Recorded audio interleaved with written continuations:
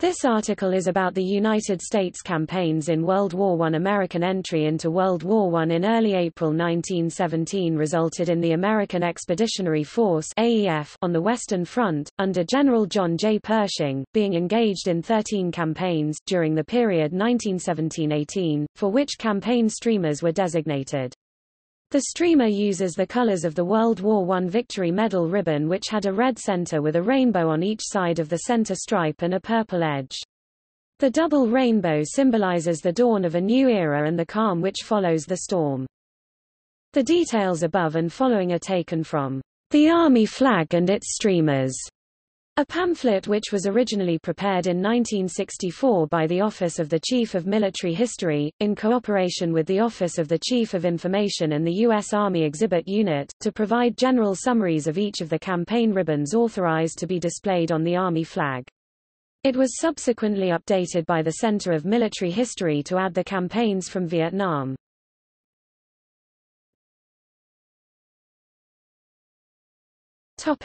Cambrai, the 20th of November to the 7th of December 1917.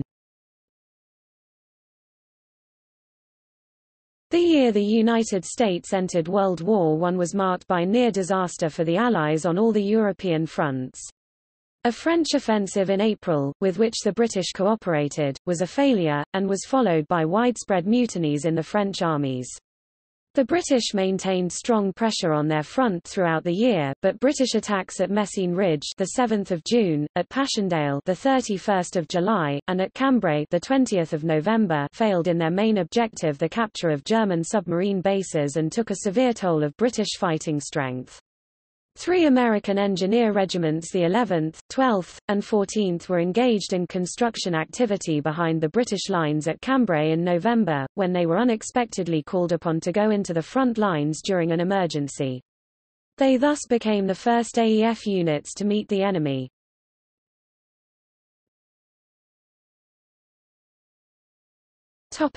Somme defensive, the 21st of March to the 6th of April 1918.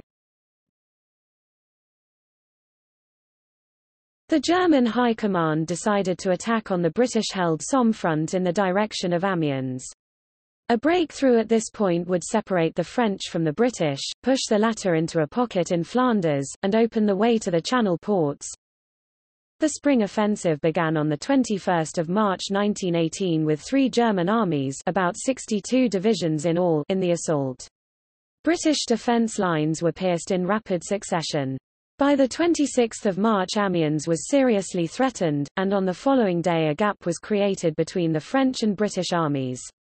But the Germans lacked reserves to exploit their initial phenomenal successes, and the Allies moved in enough reserves to bring the offensive to a halt by 6 April.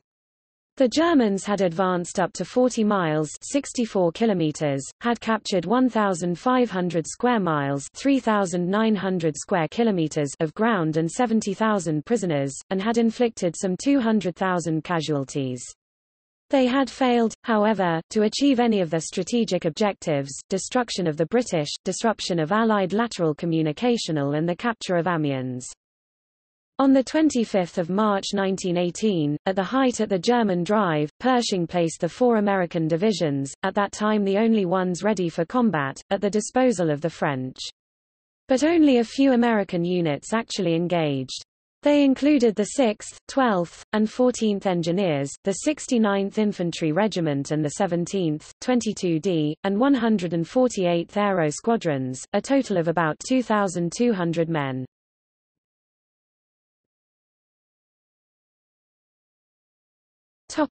Lys, 9 to 27 April 1918. Ludendorff still hoped to destroy the hard-hit British Expeditionary Force (BEF) before it had a chance to recover from the effects of the Somme drive. This was the purpose of a new German attack launched on 9 April 1918 on a narrow front along the Lys River in Flanders. The Germans committed 46 divisions to the assault, and, using Hutier attacks once again, quickly scored a breakthrough. The British situation was desperate for some days.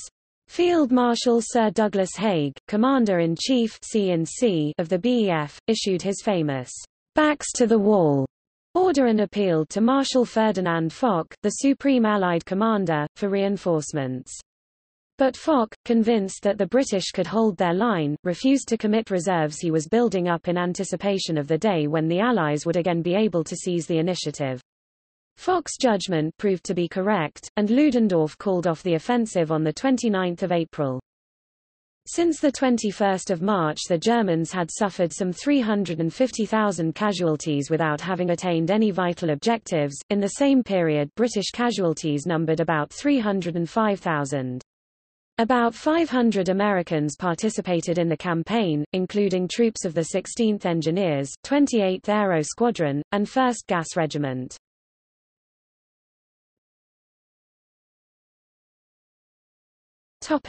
Aisne, the 27th of May to the 5th of June 1918. The next major German attack fell on 27 May on the thinly held but formidable terrain along the Aisne River known as the Chemin des Dames. The original objective of this new offensive was to draw southward the Allied reserves accumulated back of the British sector, in preparation for a final German attempt to destroy the British Army in Flanders. The French and British defenders were taken completely by surprise, and their positions were overrun rapidly on a 40-mile front. German progress on the first day was so rapid, advances up to 13 miles (21 kilometers) were made at some points, that Ludendorff altered his plans and decided to make the diversionary attack a main effort. Most of the Aisne bridges were captured intact. The thrust toward Reims failed but Soissons was taken, and by 31 May the Germans had reached the outskirts of Château-Thierry on the Marne, less than 40 miles (64 kilometers) from Paris. In the next few days the Germans sought to exploit and expand the deep and exposed salient which they had established. But by 4 June they had been stopped everywhere. Some 27,500 American troops of the American Expeditionary Force took part in the check of the German advance. The 3rd Division foiled enemy attempts in the period 1–4 June to secure a firm bridgehead across the Marne at Château-Thierry. West of the town the 2nd Division, which included a Marine brigade, defended the road to Paris, and on 6 June successfully counterattacked in the Battle of Belleau Wood.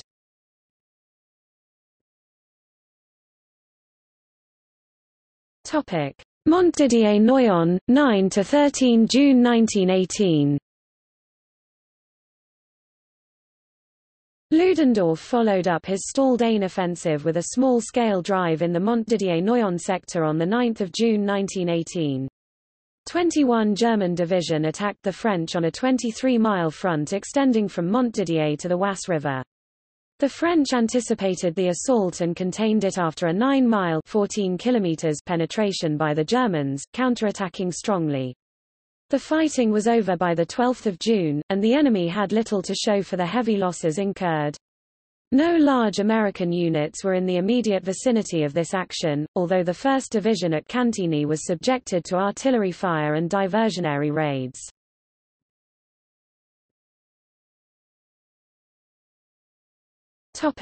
Champagne-Marne, 15–18 July 1918. In the four great offensives from 21 March to 13 June 1918 the Germans gained considerable ground, but failed to achieve a decisive advantage at any point on the front. Furthermore, success was bought at a price in manpower and material which they could ill afford. Their more than 600,000 casualties were irreplaceable, whereas the Allied loss of some 800,000 men was soon more than compensated for by new American units arriving at the front in ever-mounting numbers. By July 1918 Allied troops outnumbered German on the Western Front. Other factors also contributed to the decline of German morale, notably the pinch of the blockade and the effectiveness of the Allied propaganda, which was distributed widely by air at the front and in German cities behind the lines. But Ludendorff refused to consider peace negotiations, and planned two more offensives for July which he hoped would bring victory. The first of the new drives was designed to capture Reims, to make more secure the supply of the Meuse salient, and to draw in Allied reserves. The second and larger offensive, destined never to be launched, would strike once again at the British in Flanders. When the two-pronged German assault on either side of Reims began on 15 July, the Allies were prepared for it. Plans for the attack had leaked out of Berlin, and Allied airplanes had detected the unusual activity behind the enemy front. Foch had time to draw up reserves, and Pétain, the French commander, skillfully deployed his troops in defense in-depth tactics. Consequently, the German drive east of Reims fell far short of its objective. The attack west of the city succeeded in pushing across the Marne near Château-Thierry, but was checked there by French and American units. Among the AEF units involved in this action were the 3D, 26th and 28th Divisions, the 42nd Infantry Division, the 369th Infantry Regiment, and supporting elements, in all about 85,000 Americans. It was here that the 38th Infantry and the 30th Infantry Regiments of the 3D Division gained the motto, "Rock of the Marne." By 17 July the Champagne-Marne offensive had petered out and the initiative passed to the Allies. The German people had built up great hopes for the success of this Friedensturm peace offensive. Its failure was a tremendous psychological blow to the whole nation.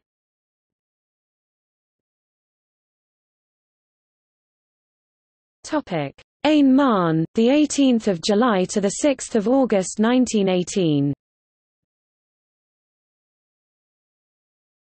Several days before the Germans launched their abortive Champagne-Marne drive, the French High Command had made plans for a general converging offensive against the Marne salient. Pétain issued orders on 12 July for the attack to begin on the 18th, with 5 French armies, the 10th, 6th, 9th, 5th, and 4th, placed around the salient from left to right, taking part. Spearheading the attack were the 5 divisions of the French 20th Corps 10th Army, including the American 1st and 2nd Divisions. Early on 18 July the 2 American divisions and a French-Moroccan division, jumping off behind a heavy barrage, launched the main blow at the northwest base of the salient near Soissons. Enemy frontline troops, taken by surprise, initially gave ground, although resistance stiffened after an Allied penetration of some 3 miles 5 kilometers. Before the 1st and 2D divisions were relieved on 19 and the 22nd of July respectively, they had advanced 6 to 7 miles 11 kilometers, made Soissons untenable for the enemy, and captured 6,500 prisoners at a cost of over 10,000 American casualties. Meanwhile, the other French armies in the offensive also made important gains, and the German commander ordered a general retreat from the Marne salient.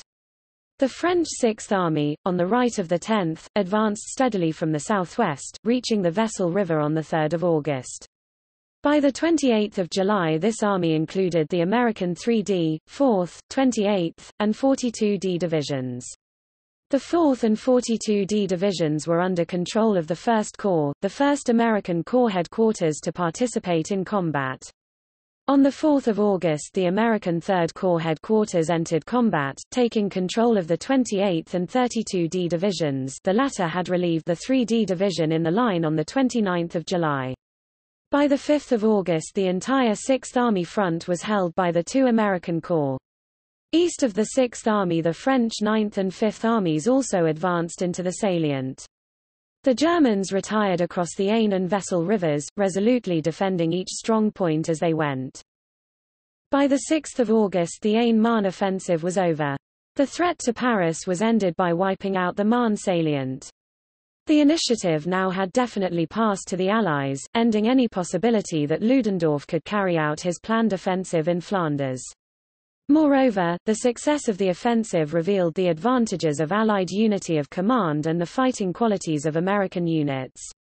The 8 AEF divisions 1st, 2D, 3D, 4th, 26th, 28th, 32D, 42D in the action had spearheaded much of the advance, demonstrating offensive capabilities that helped to inspire new confidence in the war-weary Allied armies. About 270,000 Americans took part in the battle. On 24 July, while the Aisne-Marne drive was underway, Foch had outlined his plans for the remainder of 1918 at the only conference of Allied commanders that he called during the war. He proposed that the immediate objective of the Allied offensive should be the reduction of the three main German salients Marne, Amiens, Saint-Mihiel, with the goal of improving lateral communications behind the front in preparation for a general offensive in the fall. Reduction of the Saint-Mihiel salient was assigned to Pershing at his own request. The contribution made by American troops in the Aisne-Marne offensive gave Pershing an opportunity to press again for the formation of an independent American army. Preliminary steps in the organization of the American First Army had been taken in early July 1918. On the 4th LTC Hugh A. Drum was selected as Chief of Staff and directed to begin establishment of Army headquarters. After conferences on 10 and 21 July, Foch agreed on the 22d to the formal organization of the First Army, and to the formation of two American sectors, a temporary combat sector in the Château-Thierry region, where the already active 1st and 3rd Corps could comprise the nucleus of the First Army, and a quiet sector farther east, extending from Nomeny east of the Moselle to a point north of Saint-Mihiel, which would become the actual theater of operations for the American Army as soon as circumstances permitted concentration of AEF divisions there. Orders issued on 24 July announced formal organization of the First Army, effective on 10 August, designated Pershing as its commander, and located its headquarters at La Ferté-sous-Jouarre, west of Château-Thierry. Thus, 15 months after its declaration of war, the U.S. finally had committed its formations on the ground. Stabilization of the Vesle River front in early August led Pershing to alter his plan for forming the First Army. Instead of organizing it in the Château-Thierry region and then moving it eastward for the Saint-Mihiel offensive, he secured Foch's consent on 9 August to a buildup of First Army units in the vicinity of the Saint-Mihiel salient. Tentative plans for reduction of the salient called for the concentration of 3 American corps, about 14 American and 3 French divisions, on a front extending from Port-sur-Seille westward around the Bulge to Watronville. 3 American divisions would remain on the Vesle front. Meanwhile, Allied forces, including some American units operating in other sectors of the Western Front, were making significant gains in the preliminary phases of the great final offensives. For the sake of clarity, the role of American units in the Somme offensive, the 8th of August to the 11th of November, Oise-Aisne, the 18th of August to the 11th of November, and Ypres-Lys, the 19th of August to the 11th of November, campaigns will be described briefly before considering in more detail the activities of the main body of AEF troops in the Saint-Mihiel, 12 to 16 September, and Meuse-Argonne, the 26th of September to the 11th of November, campaigns.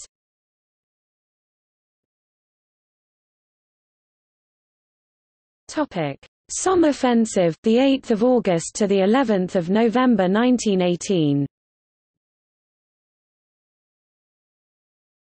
On 8 August the British began limited operations with the objective of flattening the Amiens salient. This attack marked the beginning of the Great 100 Days Offensive and the Second Battle of the Somme, which continued until hostilities ceased on the 11th of November.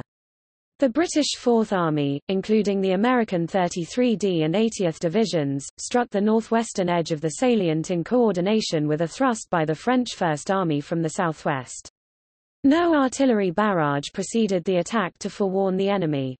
Some 600 tanks spearheaded the British assault, which jumped off during the thick fog. The completely surprised Germans quickly gave up 16,000 prisoners as their positions were overrun. Ludendorff himself characterized the 8th of August as the Black Day of the German Army. The Germans were forced to fall back to the old 1915 line, where they reorganized strong defenses in depth. Haig then shifted his attack farther north to the vicinity of Arras on 21 August, forcing the Germans to withdraw toward the Hindenburg Line.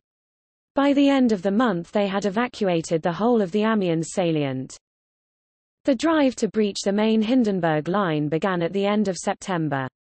The American Second Corps 27th and 30th Divisions, forming part of the British Fourth Army, attacked the German defences along the line of the Cambrai Street. Quentin Canal, capturing heavily fortified Boney and Bellecourt on the 29th. By 5 October the offensive had broken through the Hindenburg Line, and the Allied forces advanced through open country to the Oise-Somme Canal the 19th of October. During this phase of the operations, the 27th and 30th Divisions alternated in the line. When the American Second Corps was relieved on 21 October, it had served 26 days in the line and suffered 11,500 casualties. The British advance in the Somme region continued until the armistice, constituting the northern arm of Foch's Great Pincers movement on the Germans' vital lateral rail communications system. The key junction at Aulnoy, southwest of Maubeuge, was reached on 5 November. A total of 19 British Empire divisions, 12 French divisions and 1 American division took part.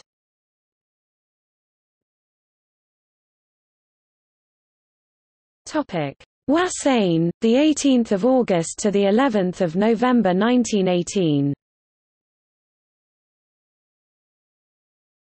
In mid-August the French, with the Buffalo Soldiers of the 92nd Infantry Division United States and 93rd Infantry Division United States, then under French command, started a series of drives on their front, which extended about 90 miles 140 kilometers from Reims westward through Soissons to Ribecourt on the Oise River. These operations continued into late September, when they merged into Foch's Great Final Offensive of October to November. 5 French armies from right to left, the 5th, 6th, 10th, 3rd, and 1st, advanced to Brest, in coordination with the British on the Somme to the north and the Americans to the east. The American 32d Division was a part of the French 10th Army, which spearheaded the penetration of the enemy's main line on the 22nd of August. The 32d was instrumental in the capture of Uvigny on the 30th of August, which secured tactically important high ground for the Allies. The German front was so badly breached that the enemy was compelled to abandon the Vesle River line. On 9 September the 32d Division was ordered east to join the American First Army. The American Third Corps 28th and 77th Divisions was a part of the French Sixth Army east of Soissons, which held in late August the western part of the Vesle River sector extending from Braine to Corlondon. As the Germans retired from the Vesle northward to the Aisne Valley in early September, the Third Corps took part in the aggressive pursuit operations. Its 2 divisions carried out successful local attacks, but failed to break into the German line before they were relieved to join the American First Army, the 28th on 7–8 September and the 77th on 14–16 September. No American divisions, except the Buffalo Soldiers of the 92nd and the 93rd under French command, participated in the subsequent Oise-Aisne operations, which by the 11th of November had carried the French armies to the Belgian border. A total of about 85,000 Americans took part in the Oise-Aisne campaign.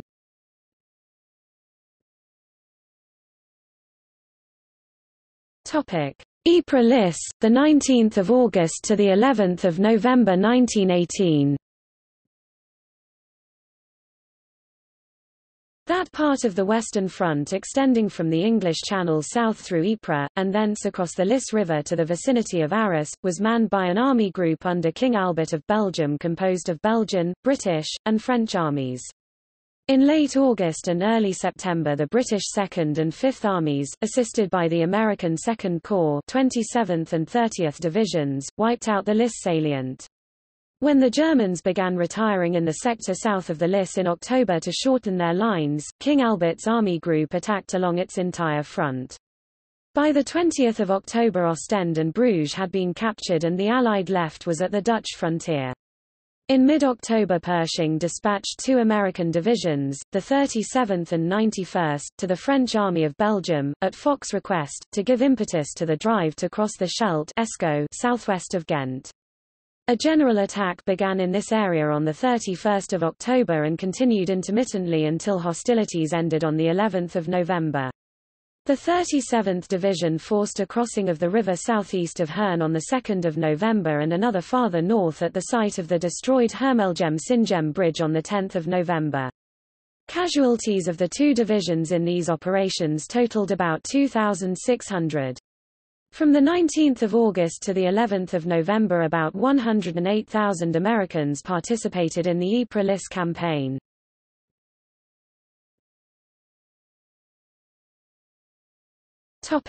Saint Mihiel, 12–16 September 1918. By September 1918, with both the Marne and the Amiens salients eliminated, there remained but one major threat to lateral rail communications behind the Allied lines, the old St. Mihiel salient near the Paris-Nancy line. Active preparations for its reduction began with the transfer of headquarters First Army, effective 13 August, from Le Ferté-sous-Jouarre in the Marne region to Neufchâteau on the Meuse, immediately south of St. Mihiel. On 28 August the first echelon of headquarters moved closer to the front at Ligny-en-Barrois.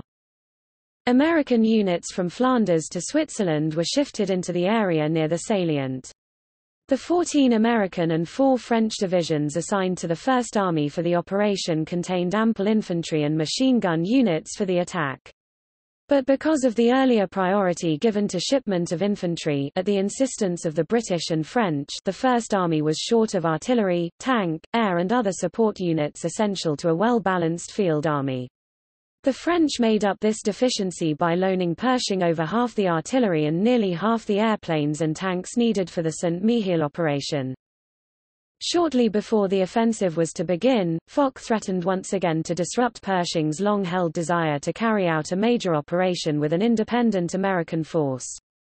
On 30 August the Allied commander-in-chief proposed to exploit the recently gained successes on the Aisne-Marne and Amiens fronts by reducing the size of the St. Mihiel attack and dividing the American forces into 3 groups, 1 for the salient offensive and 2 for fronts to the east and west of the Argonne forest.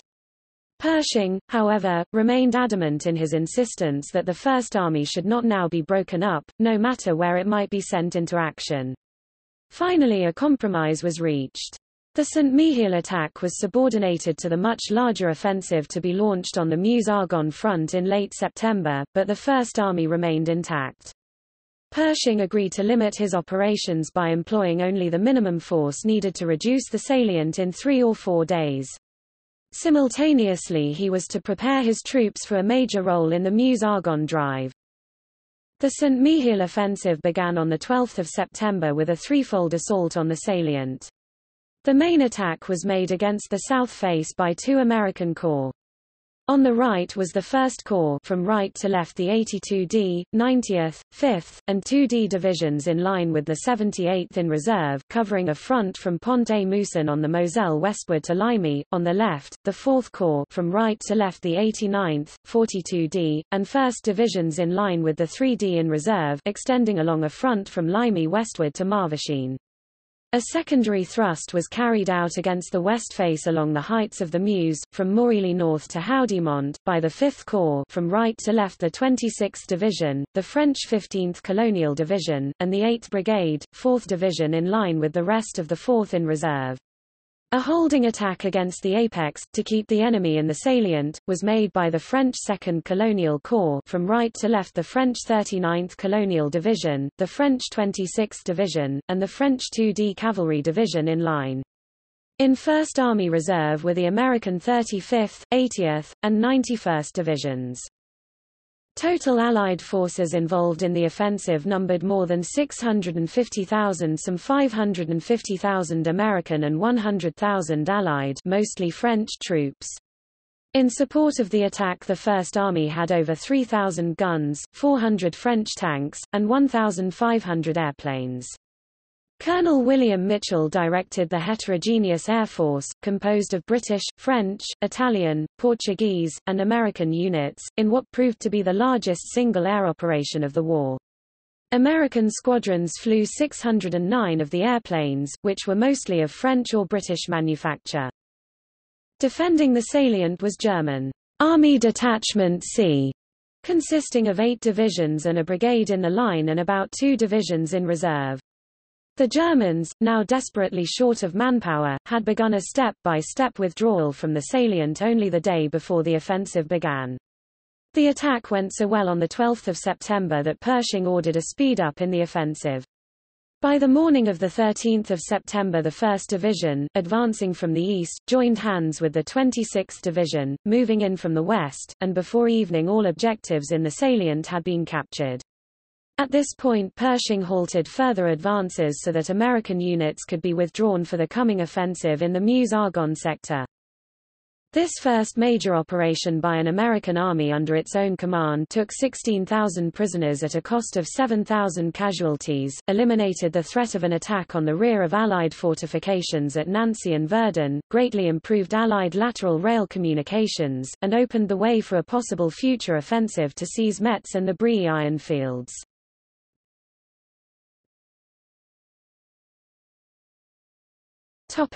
Meuse-Argonne, the 26th of September to the 11th of November 1918. At the end of August, Marshal Foch had submitted plans to the national commanders for a final offensive along the entire Western Front, with the objective of driving the enemy out of France before winter and ending the war in the spring of 1919. The basis for his optimism was the success of Allied attacks all along the front in August. Furthermore, he pointed out, the Allies already had active operations in progress between the Moselle and Meuse, the Oise and Aisne, and on the Somme and Lys rivers. Foch acknowledged that the Germans could stave off immediate defeat by an orderly evacuation combined with destruction of materiel and communications. Therefore, the overall aim of the fall offensive would be to prevent a step-by-step enemy retirement. As Foch anticipated, the Germans eventually contributed to the success of his strategy. Their high command could not bring itself to sacrifice the huge stores collected behind the front lines, and so delayed the withdrawal of its armies. Foch's Great Offensive, planned to begin in the last week of September, called for a gigantic pincers movement with the objective of capturing Aulnoy and Mézières, the two key junctions in the lateral rail system behind the German front. Loss of either of these junctions would hamper seriously the German withdrawal. Despite grumbling from the English that they lacked the necessary manpower, a chiefly British army was assigned the task of driving toward Aulnoy. The AEF was designated for the southern arm of the pincers, the thrust on Mézières. Simultaneously, the Belgian-French-British Army Group in Flanders would drive toward Ghent, and the French armies in the Oise-Aisne region would exert pressure all along their front to lend support to the pincers' attack. Pershing decided to strike his heaviest blow in a zone about 20 miles (32 kilometers) wide between the heights of the Meuse on the east and the western edge of the high, rough, and densely wooded Argonne forest. This is difficult terrain, broken by a central north-south ridge that dominates the valleys of the Meuse and Aire rivers. Three heavily fortified places, Montfaucon, Cunel, and Barrecourt, as well as numerous strong points barred the way to penetration of the elaborate German defences in depth that extended behind the entire front. This fortified system consisted of three main defence lines backed up by a fourth line less well constructed. Pershing hoped to launch an attack with enough momentum to drive through these lines into the open area beyond, where his troops could then strike at the exposed German flanks and, in a coordinated drive with the French Fourth Army coming up on the left, could cut the Sedan-Mézières railroad. The task of assembling troops in the concentration area between Verdun and the forest of Argonne was complicated by the fact that many American units were currently engaged in the Battle of St. Mihiel. Some 600,000 Americans had to be moved into the Argonne sector while 220,000 French moved out. Responsibility for solving this tricky logistical problem fell to Col. George C. Marshall, Assistant Chief of Staff, G3 Operations, 1st Army. In the 10-day period after St. Mihiel the necessary troop movements were accomplished, but many untried divisions had to be placed in the vanguard of the attacking forces. On the 20-mile (32 kilometers) Meuse-Argonne front where the main American attack W to be made, Pershing disposed three corps side by side, each with 3 divisions in line and 1 in corps reserve. In the center was the 5th Corps from right to left the 79th, 37th, and 91st Divisions with the 32d in reserve, which would strike the decisive blow. On the right was the 3rd Corps from right to left the 33d, 80th, and 4th Divisions with the 3d in reserve, which would move up the west aid of the Meuse. On the left was the 1st Corps from right to left the 35th, 28th, and 77th Divisions with the 92d in reserve, which would advance parallel to the French Fourth Army on its left. Eastward across the Meuse the American front extended in direct line some 60 miles 97 kilometers. This sector was held by 2 French corps IV and 2 Colonial, and the American 4th Corps in the St. Mihiel sector. Pershing had available to support his offensive nearly 4,000 guns, two-thirds manned by American artillerymen, 190 light French tanks, mostly with American personnel, and some 820 aircraft, 600 of them flown by Americans. The Meuse-Argonne offensive falls into three phases. During the initial phase, the 26th of September to the 3rd of October, the First Army advanced through most of the southern Meuse-Argonne region, captured enemy strong points, seized the first two German defense lines, and then stalled before the third line. Failure of tank support, a difficult supply situation, and the inexperience of American troops all contributed to checking its advance. In the second phase 4 to 31 October, the First Army, after the inexperienced divisions had been replaced by veteran units, slowly ground its way through the third German line. The enemy was forced to throw in reserves, drawn from other parts of the front, thus aiding the Allied advances elsewhere. In the face of a stubborn defense, American gains were limited and casualties were severe, especially as a result of the newly devised enemy tactic of attacking frontline troops with airplanes. First Army air units retaliated with bombing raids which broke up German preparations for counterattacks. By the end of October the enemy had been cleared from the Argonne and First Army troops were through the German main positions. Two notable incidents of this phase of the campaign were the fight of the Lost Battalion of the 77th Division 2 to 7 October, and the feat of Corporal later Sergeant Alvin C. York, who single-handedly killed 15 Germans and captured 132 on 8 October. In mid-October the organization of the Second Army was completed, at Toul in the St. Mihiel sector, to provide means for better control of the lengthening American front and solutions of the diverse tactical problems that it presented. Pershing assumed command of the new army group thus formed. Before the third and final phase 1 to 11 November of the offensive got underway, many of the exhausted divisions of the First Army were replaced, roads were built or repaired, supply was improved, and most Allied units serving with the AEF were withdrawn. On 1 November First Army units began the assault of the now strengthened German fourth line of defense. Penetration was rapid and spectacular. The 5th Corps in the center advanced about 6 miles 10 kilometers the first day, compelling the German units west of the Meuse to withdraw hurriedly.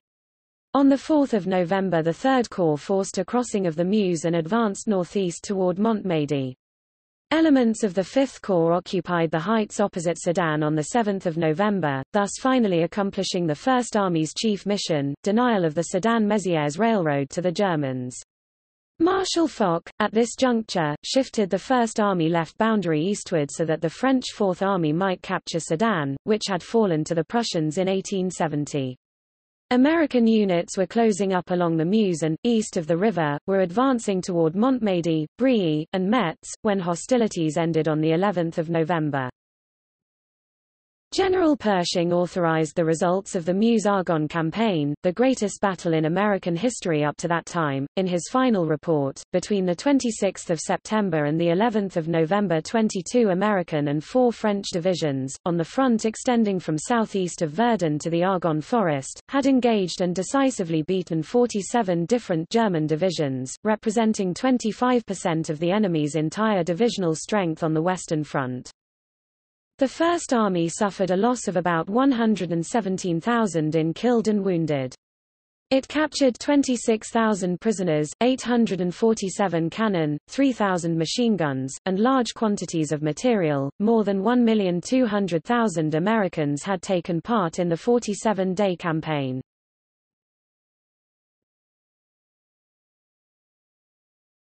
Topic: Vittorio Veneto, the 24th of October to the 4th of November 1918.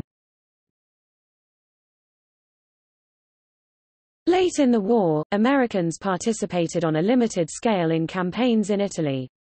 The 332d Regiment with attached hospital troops was sent from the AEF to the Italian front in July 1918 for the morale effect which it was hoped that the sight of Americans would have on the Italians.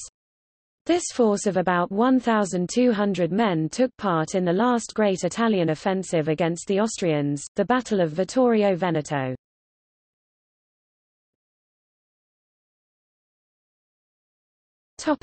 See also: Allied intervention in the Russian Civil War, American Expeditionary Force Siberia, North Russia intervention, Polar Bear expedition, General Pershing World War I casualty list. Topic. Further reading: American Battle Monuments Commission. American Armies and Battlefields in Europe, A History, Guide, and Reference Book. 2nd ed., Washington, D.C., GPO, 1938.